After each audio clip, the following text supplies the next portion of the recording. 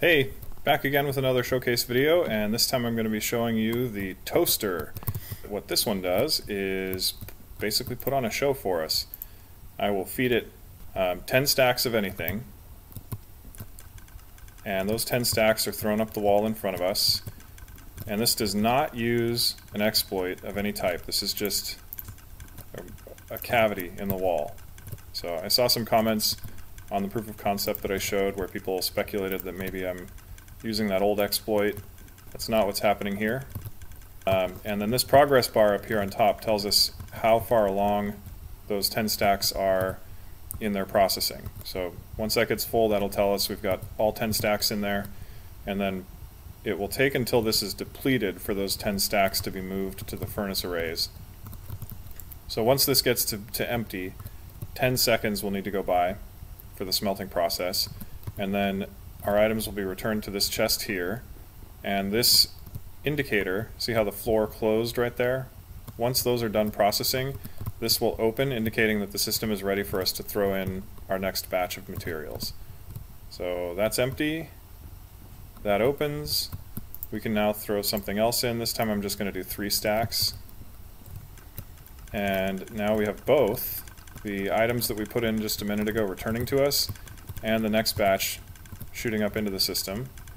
This batch is shooting up into the system at 8x hopper speed, and each of these chests is returning our items at 4x hopper speed. And here you'll see the indicator lights that tell us how far along that most recent batch is. Once it's empty, that batch will be fully processed, the door will open, and we can throw something else in. This time we'll just do 1 stack. The minimum amount of items you can feed this thing is 8. You need to throw in at least 8 items to make sure that the input detector has been triggered, so it knows that that items have been put into the machine. So we'll do 8.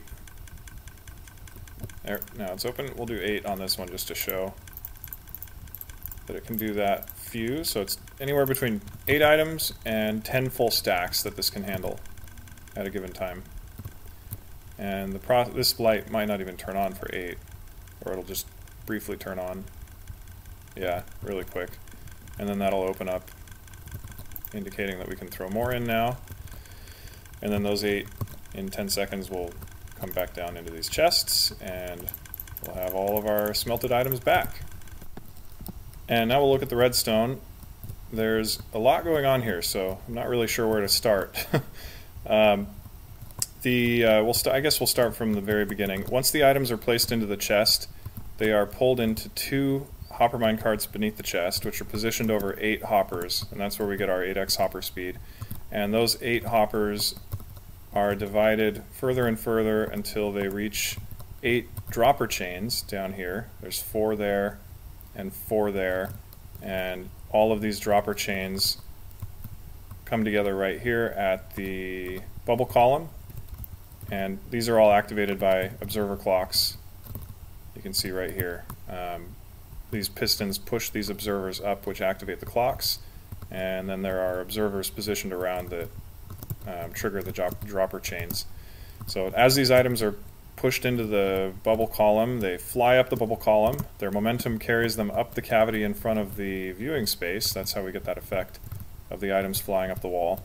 And then they're caught up here by another water column, pushed aside into another vertical column, carried the rest of the way up to, let's see if you can see this here, to sideways flowing water channels that funnel them back together into 2 hopper mine carts. So everything's recombined up here at just about 50-50. It's not quite exactly 50-50, but almost exactly half the items wind up in this one, and almost exactly half the items wind up in this one. It's close enough to being 50-50 that it doesn't really make a difference. And then once the system detects that all the items have been recollected here, this piston system activates. This is these 2 redstone blocks on top activate the activator rails, and they activate the powered rails, and then these terracotta blocks push forward. See, that's all held together by a slime block. These push forward, becoming the solid block against which the carts need to be placed in order for the powered rails to start moving them. So those both move forward at the exact same time. I'll show that in just a minute. And then each cart separates and travels over here to a system that pushes the hopper minecart onto the middle of 4 hoppers so that the items are taken out at 4x hopper speed. And that's done using this piston here that pushes iron bars into the side of the cart, and that's just enough block width to put it right in the middle. And then the timing on this is such that these powered rails deactivate, stopping these hopper minecarts right beneath the 4 hoppers underneath that, and they are then given all the items to be spread out across the arrays.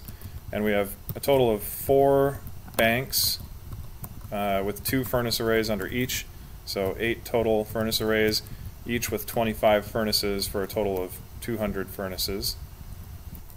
And I'll demonstrate that now so we can see everything moving. We'll throw something in here. Those fly up the wall at 8x hopper speed. You can see them moving up the second bubble column and then converging on these 2 hopper minecarts. And then as soon as those are full, those pistons will move forward.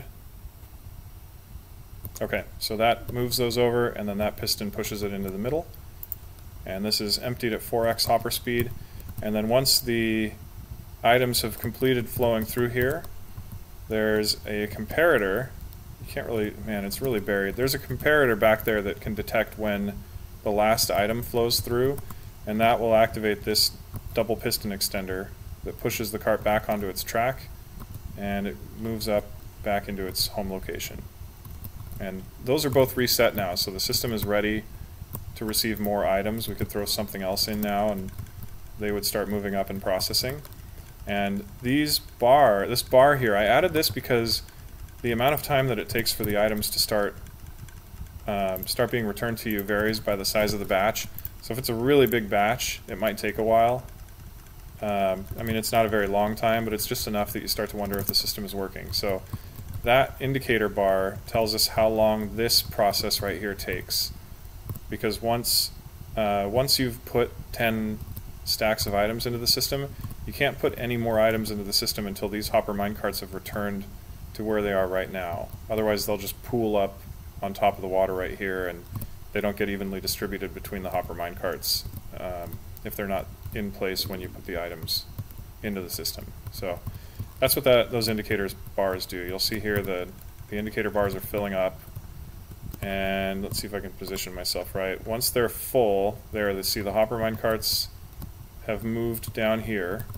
So you cannot put new items in the system yet because the hopper minecarts haven't returned to their starting location.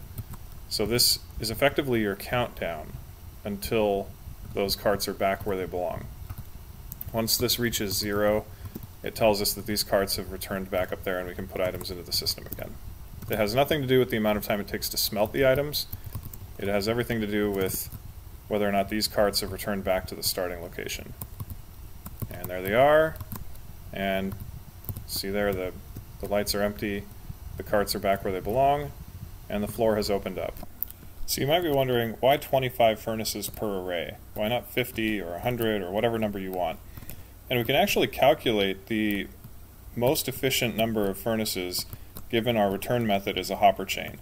So this hopper chain transfers items at 2.5 items per second, and in order to make sure the system doesn't back up and continues running efficiently, we have to calculate the speed that items can flow out of this hopper chain versus the speed that the furnaces smelt items at. So 10 seconds per item means it will be 10 seconds until the next item drops down, then 10 seconds till the next item drops down. So once this item drops into here, it needs to have cleared the entire furnace array within 10 seconds. If it doesn't, then we'll still have items in the hopper chain when the next batch is dropped back down and the system starts backing up and we lose efficiency. And there you have it. I'll do one more demonstration here, and let me know in the comments if you want to see an even more in-depth explanation of this. There's actually still a lot to show. Like, getting the light bar around these corners was a huge challenge.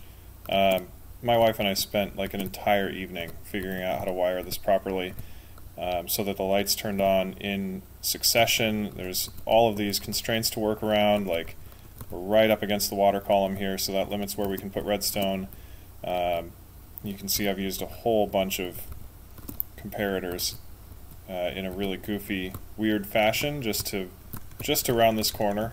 That's all that does.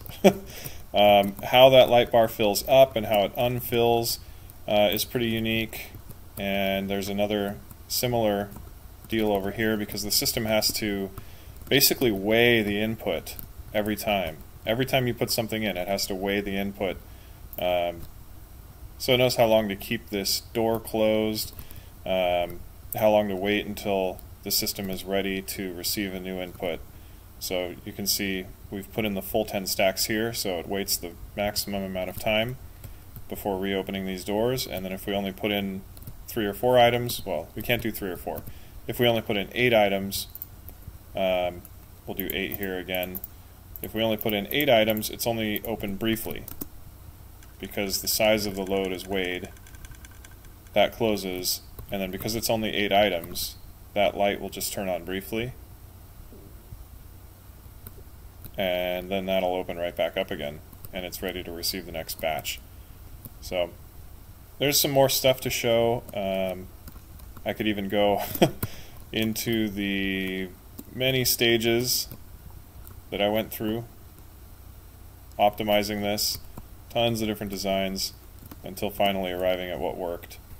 Hope you like it. I'll put a world download in the description, and stay tuned for more. There's 2 more upgrades that I'm going to be adding to this. An overflow protection. Right now if you feed it 12 stacks instead of the maximum of 10, it'll take all 12 and clog itself up. So I need to install an overflow protection down there so that the anything more than 10 stacks is held in limbo until it catches up, and then those next stacks would be processed. And then I'd like to add an XP collection method. I think that'd be kind of cool. If you're in a pinch, you can lock all these hoppers down here and then come collect the XP from each hopper, or from each furnace. That'd be kind of cool. But that'll be a later video, and I've got a couple more builds to do showcases on before that I'll be releasing sometime in the coming weeks. So if you want to see more, hit that subscribe button, and I'll see you in the next one.